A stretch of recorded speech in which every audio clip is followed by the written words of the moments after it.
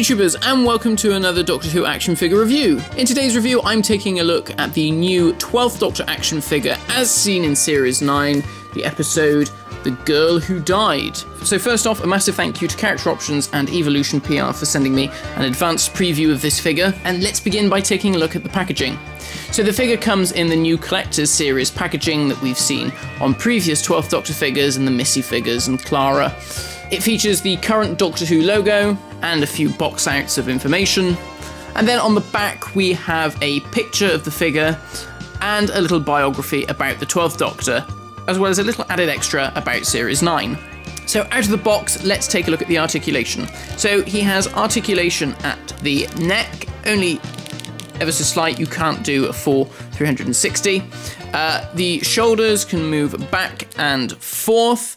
It's slightly hindered by the coat, but they're also on a joint so that they can swing outwards as well, that sort of half ball joint. They have articulation at the biceps, at the elbows, and also at the wrists. Down to the waist can also swivel.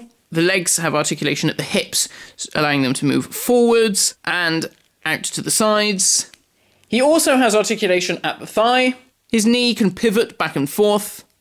And he also has ankle articulation that can also rotate. Looking at the details then, beginning with the head sculpt. So it's a brand new sculpt from the original one that we saw with the Series 8 12th Doctor. The most notable difference, of course, is the longer hair, but the face is slightly different as well. As you can see, the eyebrows are now more shaped, so they look more like he's sort of putting a bit of a frown. Personally, I think that just looking at his head, it looks more like Capaldi, but it does feature the same issue as the previous 12th Doctor figures, which is the sculpt is incredibly soft, so much so that he doesn't have a line on his face, or very, very barely. They're very, very soft, which is a shame because obviously Capaldi does have a very liney face. You can't see that here. It does make him look a lot younger than he actually is, to the point where my girlfriend actually said she thought it looked like a teenager with grey hair. I'll leave it up to you whether you prefer this version or the previous version. Unfortunately, with my 12th Doctor, you can see there's a tiny bit of paint rub above his top lip, which is a bit of a shame, but otherwise the paint apps on the face are very well done. You can see the blue of the iris and the white dots and the pupil of the eyes,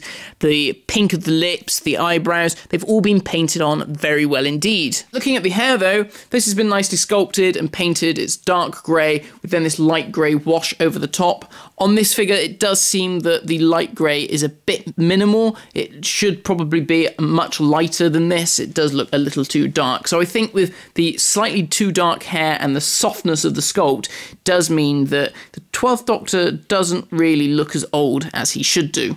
Going down to the costume, the coat is a different sculpt from the previous version, mainly because of this new hoodie piece, so the lapels aren't actually sculpted beneath the hoodie, that's all smooth, and the hoodie is just fitted over the top. But looking at the coat, there's some nice details with the buttons and the buttonholes, and the seams around the lapels. These are all very crisp and neat, and it's a shame that that sort of crispness of the sculpt didn't extend to the head. Underneath the coat, as you can see, he is wearing his hoodie and a t-shirt. The t-shirt is just white with pink and red patterns and a black stripe along the top. That's all you can really see of it. It works well. And then beneath that you have the hoodie, which has the zip sculpted onto it. And as you can see, these have both been painted silver for extra added attention to detail. On the inside of the coat, you can see that he still has the red. And then for extra detail on the cuffs, you can see he has one of the buttons painted red and the others are painted black. And then around the back, you have the blue sculpted hoodie, as if the hoodie is draping over his shoulders. Moving down to the hands, as you can see, he still has the gold ring on his finger. This time, however, there is no green jewel painted on, something that was there on the Series 8 version. And then going down to the legs, you can see he's got these dark grey trousers with these yellow checkers on. You will notice, however, that they are quite washed out and dirty in places, and this is because there does appear to be some sort of a grey blackish wash over the top, just to make it look like the trousers aren't pristine, they're a bit tatty. And then we move down to the shoes. Again, these are very nicely sculpted, different from the Series 8 versions, namely because they have this little tag at the back, but it still has all the same details, such as the holes and the laces sculpted on very neatly, and then of course the brown of the soles of the shoes. He also comes with a single accessory, which is his sonic screwdriver, which he doesn't have in this episode, but he does gain at the end of the series. It's incredibly well sculpted. You can see all the very fine details of the little switch on the sonic screwdriver and all the individual little elements on the sides. Very well done, very well painted, highlighted with blue paint and the silver bits, and also some little trims of gold there. Although I'm not a fan of this sonic screwdriver, I have to admit that this has been very well done in this small scale. One thing to point out is this figure actually is slightly taller than the original Series 8 12th Doctor. Now, it's not just because he's got longer hair. No, the whole figure just seems ever so slightly larger. Very key areas that you can notice this are the shoes, which are massive. His feet are like clown feet. It's kind of ridiculous. You can just see that he is a lot taller and just a lot larger than the other 12th Doctor, which in itself was already large compared to the previous 5.5-inch scaled figures that we had previously bought. But he looks massive when you compare him to the new 10th Doctor, and I've measured this guy up and he is practically 6 inches tall, so much for the 5.5-inch scale. And I'm pretty sure that Capaldi is either the same height or shorter than Tennant, and as you can see here, he just towers above the new 10th Doctor figure, which is exactly the same height as all the previous 10th Doctor figures. But overall, I think this is a nice addition to the line.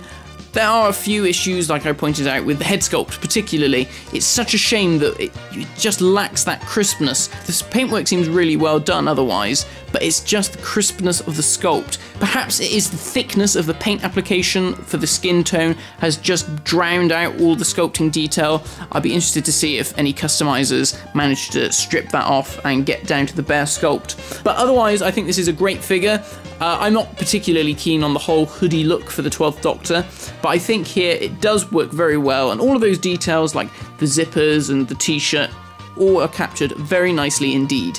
So this figure will be available very soon from Forbidden Planet and from Character Online, and unlike the previous collector's figures, these will actually be $9.99. So thank you very much for watching, guys, and stay tuned for more reviews of the upcoming 5.5-inch Collector Series figures.